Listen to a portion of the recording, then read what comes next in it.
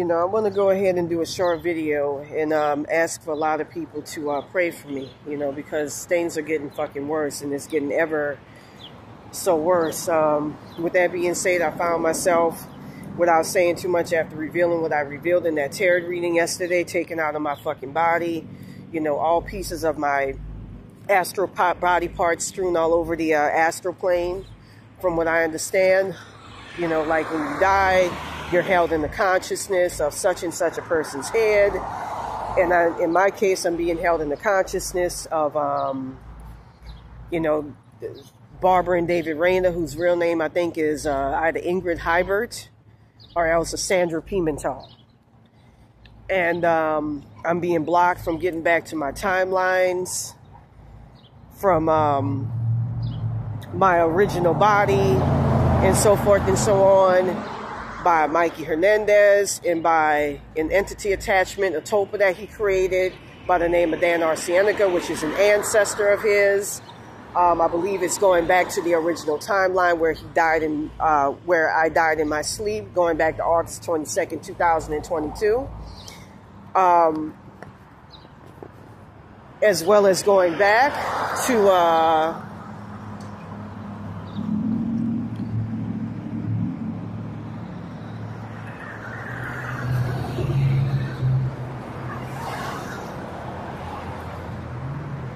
I'm just trying to remember,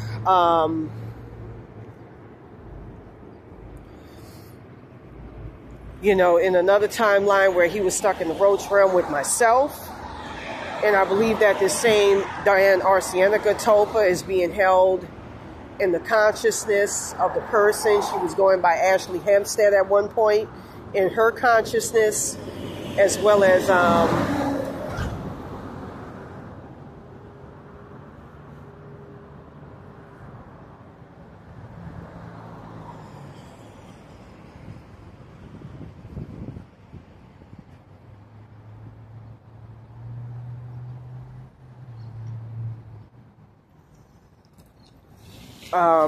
as well as, no, I don't like this. I don't like this spiritual manipulation. I'm hearing evil fucking spirits trying to distort and warp and, throw me off right now as I talk. But anyways,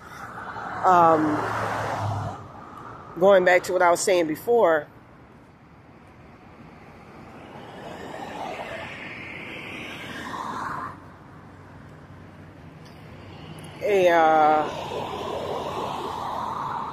what is it?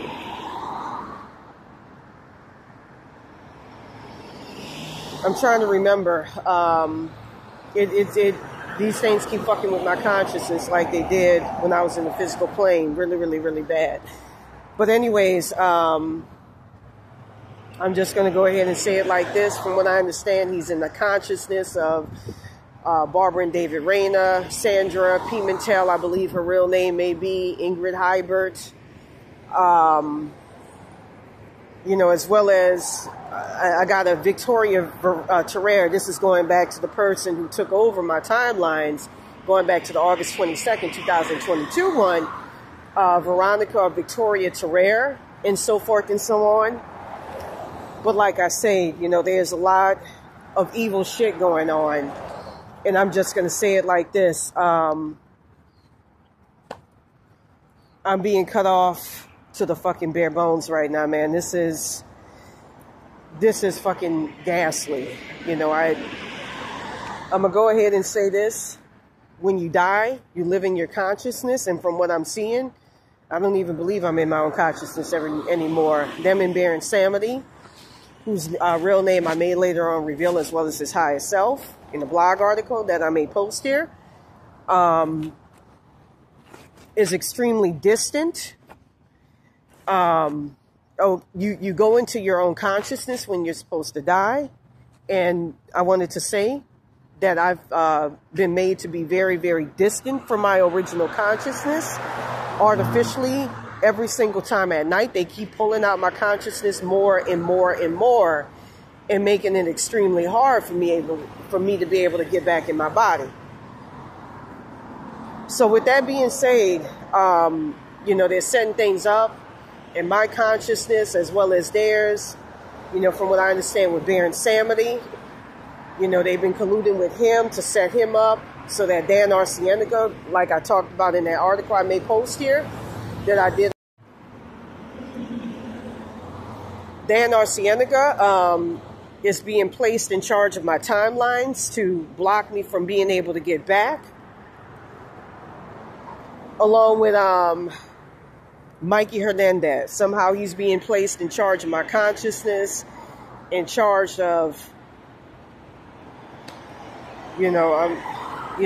pilfering. I'm not going to lie. There's been a lot of pilfering of my astral body parts and so forth. It's terrible. So anyways, with that being said, I need a lot of prayers. I need a lot of prayers, and I need, a lot of people to come through and try to help me out, man. Thank y'all.